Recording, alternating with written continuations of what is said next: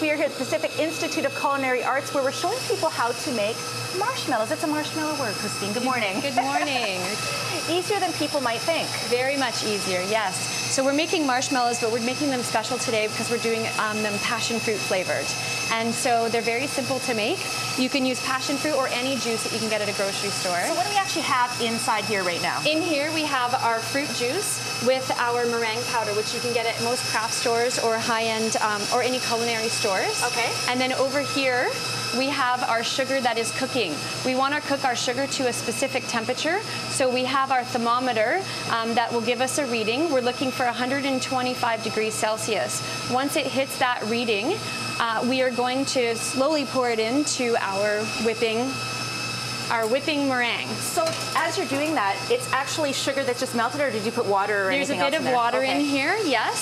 So now what we're going to do is we're going to turn up our mixer and we're going to pour in our hot sugar, and it's going to stabilize that meringue. But to also stabilize our meringue, we are going to add gelatin. So I have soaked gelatin right here. I'm going to put it in the pot. We're going to let it melt really quickly, and then we're going to add it into our whipping passion meringue. Okay, so obviously we have to let that melt. You would mix that in there. Yes. And then you would what? But then once it's cooled down about 5 minutes, we're going to transfer it into this pan that has cornstarch and powdered sugar. We're going to let it sit for at least 6 to 8 hours, or overnight is perfect. And then you should be able to cut it, and it looks like just like this. Something like this. And wonderful tart passion flavor. Oh, that would be delicious in some of our nice warm holiday drinks, don't you yes. think? Oh, we're getting ready for the holidays here at the Pacific Institute of Culinary Arts. Jody and Riaz, coming up in the 7 o'clock hour, it's a bit of a two-part process. We are going to be making the Yule log, and then just before 8 o'clock, we'll be decorating it. So it's a 7 o'clock hour you don't want to miss on BT. The Pacific Institute of Culinary Arts. And Christine, we actually have a full house here. This is kind of the normal day of your students. Yes, it is. We have, this is the AM Advanced Baking and Pastry class, and it starts with the baking off of the breakfast pastries and the breads for the day. So Erica is over here getting the breads ready to go into the oven. And then over at the back, we have Bernice, who is taking care of the croissants. So she's already mixed the dough, and she's about to start getting all that butter into those croissants. And then we have Samantha and Rory, who are getting our bread ready for the day for service and for the bakery. And the bakery opens at 9 o'clock. You want to make your way here, try some of those croissants. But we're getting people ready for Christmas with our bûche de Noël, which actually means...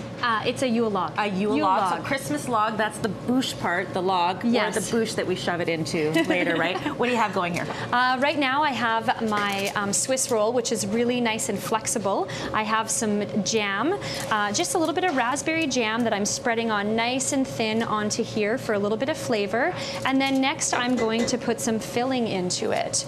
So I have some white chocolate whipping ganache right here. It has cream and white chocolate into it. I made it yesterday and it sat in the fridge overnight. Then I whipped it up just like whipped cream this morning. So I'm going to put this inside. We're going to spread it, and then we're going to roll it up. Now, while you continue to spread that, obviously we have students that are hoping and working towards a career in culinary arts, but you also have lots of different classes for just everyday people that want a bit more experience, right? We do. We have classes called Basics in 8, which are classes that run for 8 Saturdays in a row, and they are both in culinary and also in pastry as well. Excellent. Now we're going to continue to make our Yule log. So you are rolling it up. We are going to finish our Yule log coming up in the next segment, Michelle, right around 10 to 8. Here at the Pacific Institute of Culinary Arts, located at 1505 West 2nd, which is just at the entrance of Granville Island. And right now, what are we seeing, Christine? This is one of our new breads we have. It is a pumpkin raisin sourdough loaf.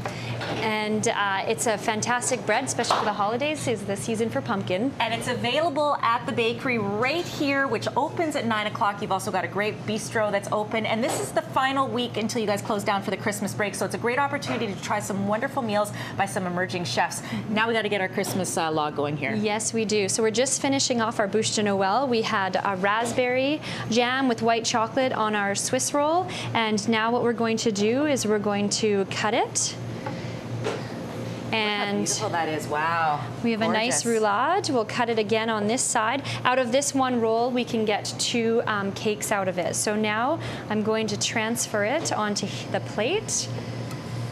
And then we are going to finish up with our decorating. Okay, so what do we have to decorate with? So I have some buttercream. So what we'll do is we can do a nice ribbon across the top, just like this. Do you want to give that a try? Sure, let's see. There we go. I have no doubt in your ability as an instructor, but let's see how good of a student I am. Oh, just squeeze a bit harder. Yeah, wave back and forth. That's perfect. Not bad, not bad. There we go. Okay. Yeah. And then we can also pipe some nice little pearls around the outside, just like this. And then we also have some marzipan leaves. And some little silver Christmas balls. Now, for people that take any, I mean, obviously those that are studying the culinary arts as a career, I mean, things get quite extensive when it comes to the instruction, but there are ways that people can learn little basic things that may help them in their everyday life in baking. Yes, of course. So we offer courses. I mentioned before we have our Basics in 8 for pastry, but we also have some classes that are specialize in just one day, let's say, of French macaron or eclairs or... More details on the website. Make your way here to the Pacific Institute of Culinary Arts, where I think you did a great job teaching me. I'm going to keep working on our bûche de Noël, and it's a great morning here at Pacific Institute of Culinary Arts, where, Christine, it's already very busy. What kinds of things are the students working on right now? Well, we have some students that are preparing some individual pastries for our display case, and then we also have some students doing some catering project as well. We have a catering event happening later on, so they're just finishing up the fine touches on that over in the back, and we also have our chocolate room packaging truffles. There's a lot of activity going on in the morning. And even just getting ready for lunch today, Bistro 101 open, as well as the bakery through this week, and then you're shut down for the Christmas break. Speaking of Christmas, chocolate Christmas trees, come on. Yes, so part of our advanced baking and pastry program, the students learn how to work with chocolate. And so what we do for the holidays is we make these beautiful chocolate Christmas trees. And so we've got one that's completed, one that's not quite completed, and one that's halfway there. So you're gonna help me glue the branches on. And I've got the cold spray. You've got the cold spray. So your glue is essentially what? Chocolate. Chocolate. Exactly. Okay, yeah. So I'm going to put a little bit of chocolate on there. I'm going to stick it, and then you're going to spray right where I put the chocolate, and then that's going to make the chocolate set faster for us. Now, as far as your chocolate cone, is that basically chocolate molded with, paper? How does that work? Exactly. Oh, okay. We just grabbed some paper and turned it upside down, and we filled it with chocolate. We had the chocolate partially set, then we tip it out, so it's not solid, it's hollow. Okay. And then the leaves are made by using either a knife or a spoon onto a piece of parchment paper, and it sets, and then we just take each individual leaf and and then we start gluing. So the students that graduate from the various programs here at PICA, they could go on to work at some of your finer hotels, some of the great restaurants. Yes, of course. The skills that they learn here are introductory skills to all things baking and pastry. So we cover breads, we cover cakes, pastries. We do a little wedding cake segment, so the students get to practice making wedding cakes. They get an opportunity to do the chocolate room here, and then of course dessert service for a restaurant. And I was looking too at some of the different individual courses you have for the everyday public, and what a great gift idea. Something like, I'm actually thinking, I have to tell you, Jody and Riaz, of signing up for their new study wine level 1, which I believe kicks off at the end of January. So many things that people can do, even if they just want a taste of something kind of professional, right? Exactly, exactly. Yeah. Such great work they're doing here at the Pacific Institute of Culinary Arts. For all of the courses that I just sort of alluded to with Christine this morning, you can check out their website. We're going to keep working on our little tree here.